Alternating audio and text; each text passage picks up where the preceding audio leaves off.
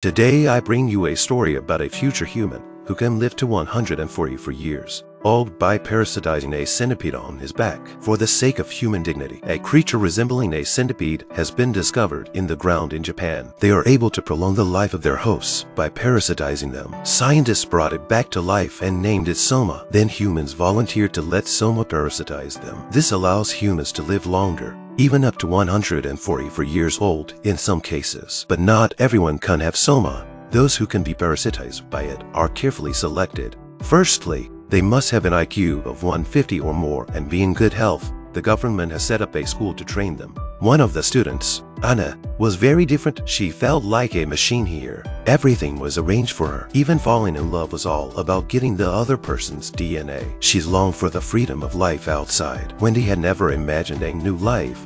After hearing her description of the outside world, Wendy's mind began to change.